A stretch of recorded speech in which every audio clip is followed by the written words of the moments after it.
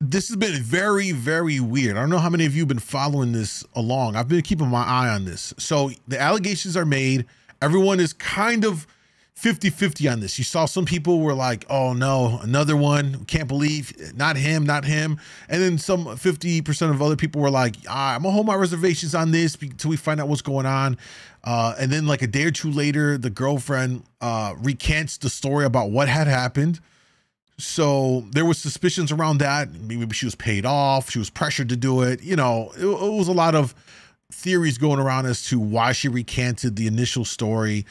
There was word out there that there were witnesses that could testify that, you know, he didn't do what she claimed to have done.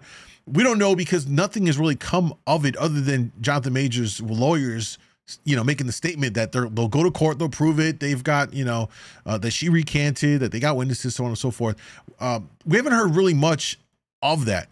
But then yesterday and today, these dominoes just started falling. And when I say falling, I mean free falling, bro. Completely, right? Jonathan Majors is now facing new abuse allegations from multiple women.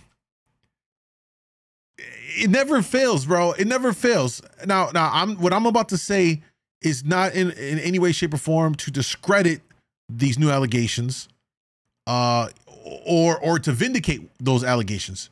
But what I am going to say is I always find it interesting that when someone does something once, there's always like a whole new slew of people that come out of the woodwork to add on to what the initial allegations were. Y'all, you know what I'm saying here? Y'all notice that? Now, could there be some instances of people just trying to get in for a cash grab or something like that? There's always a possibility. Is it possible that these are in fact true allegations? Absolutely, right? So I'm not saying either way, but I'm just saying that it's crazy that he gets into an altercation with his girlfriend, word gets out, it was some abusive thing, and now there's like all of a sudden some more people pop out to, you know, allege allegations here. So what's happening now? Well, he's being dropped by everyone. And when I mean everyone, I mean everyone. His management company, Entertainment 360, the lead company, dropped him. Film and television shows that have dropped him so far, The Man in the Basement and Otis and Zelma, which were projects that were, you know, in the works. Brand deals. He's lost brand deals with Texas Rangers, Valentino. He's also been pulled from a nationwide Army campaign. He was used in a nationwide campaign for the Army. Those commercials have been pulled. And that's just the beginning of all this. Now, what's pretty telling in this is if your marketing or if your PR firm and your management dumps you, it's starting to look like there may be some validation in what's coming up here, right? And we got the article to dive into here from Variety. They're kind of breaking the story here. We'll take a look at this, all right? Jonathan Majors issues worsen as more alleged abuse victims cooperate with the DA's office. So Majors is preparing for a May 8th court appearance on domestic violence charges. His PR problems are about to get bigger. Sources familiar with the matter tell Variety that multiple alleged abuse victims of Majors have come forward following his March arrest and are cooperating with the Manhattan District Attorney Office.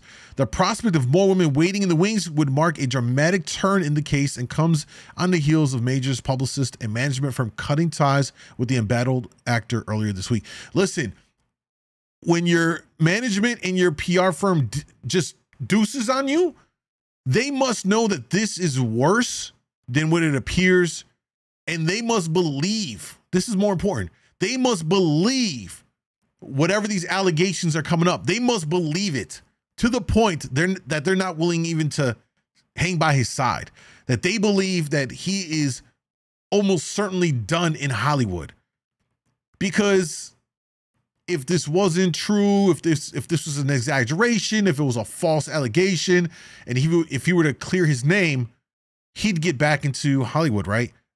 Clearly, they think otherwise for them to just up and leave. Are we tracking? We're tracking, right? We're all here. Jonathan Majors is innocent and has not abused anyone. We have provided irrefutable evidence to the DA that charges are false. We are confident that he will be fully exonerated, is what Majors' attorney has said in the statement. Since that statement was made, nothing else has kind of come to light. We were just kind of left with that seemingly standard defense attorney, you know, mumbo jumbo, right? They're going to defend their client, obviously. What I will say is just based off of how his management and his PR team handled this by cutting ties, that is very telling, in my opinion. I find it tough to believe that he's going to bounce back from this anytime soon. At this point, where people are really waiting to see what happens with Marvel, are they going to cut ties with him? There's another aspect to this conversation, which I don't know if I want to jump in too deep, although I will mention it, is that people are starting to bring up the race card in all of this. And what do I mean by that? Well, people are saying, look, this just happened. These allegations are happening right here. And look how many people, companies, firms are cutting them off like that. And then they point to other actors like, what's the guy that plays the Flash in the DC universe? Ezra Miller. Remember, he was on some wild, crazy tirade fighting in Hawaii. Then he goes and allegedly kidnaps some teenager in the East Coast. It was this whole wild run for months. Y'all remember that? And they have not cut him off from being the Flash in the movie, right? The movie's done. They're still going to keep him in there. So people are like, yo, how is it that he's getting cut off and all of this? And yet there's other actors that are obviously different skin color that are not getting the same kind of treatment or being cut off in the same way. I'm just mentioning it. I'm not going to dive into it too much. But there's that angle to this entire conversation with Majors here. Now, it's interesting that if this is true, that the woman's trying to recant all of this and send these messages to kind of exonerate him from making him look like he did something bad, she's probably realizing that you just ruined his life. And let's be honest, she's with him. She's really reaping a lot of benefits of the lifestyle, right? The access, the celebrity he has, the money he makes. So sometimes, you know, women will forgo the abuse because the situation is still too good. It's like, do I take a couple of, you know, black guys here and there or slapped around a little bit to live this lavish lifestyle? And some women will choose that. And it almost kind of reads to me as if this is something in that vein where she's like, damn, I'm messing him up real bad. I'm about to blow my bag, which is his bag.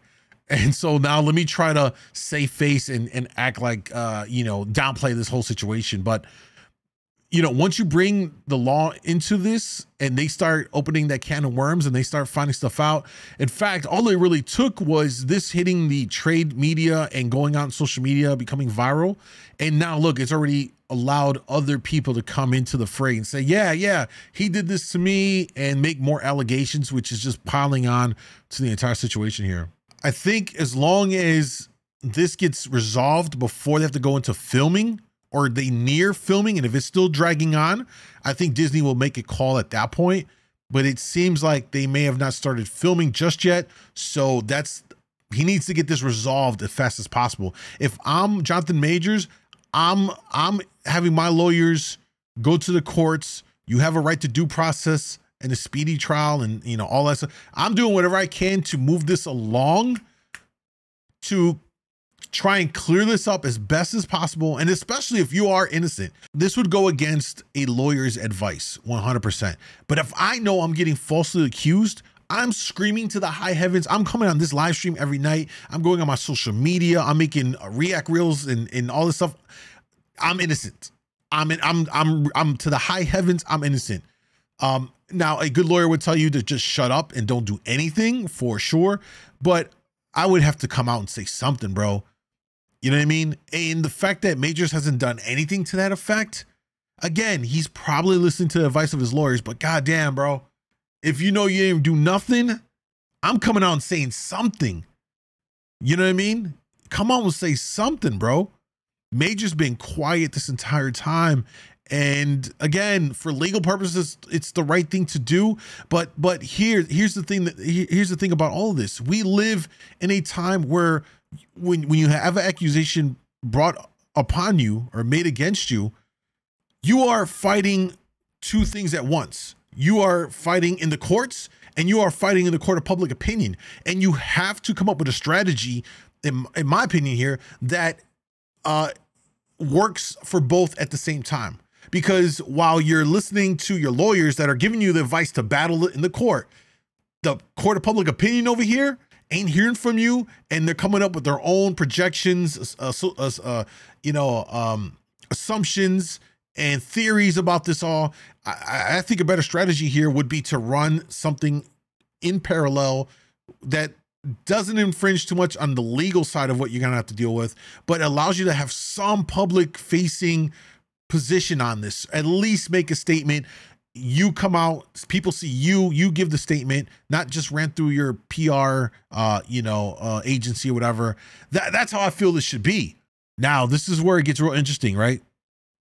The industry was jolted by news of Major's publicist, the lead company in Management 360, had dropped the star client well before his first court appearance next month. Again, this to me is probably the most seething part in all of this right now, is that his management and publicist chucked the deuces. You know, he's got hit with this misdemeanor allegations of some type of abuse. We don't even know the details of it all, but I think it's going to be interesting to see what's going to happen here, man. And goddamn, listen, if he did it and he's out here beating women, then fuck it. So be it, right? You got to pay for that. That's not cool. We don't beat women. That's not what's up. And on the flip side, if this shit's all doctored up and some bullshit, yo, my man got to fight to clear his name and take action against that too. So we're all going to have to wait to see what happens here, but just kind of sad. I had high hopes for this brother, man.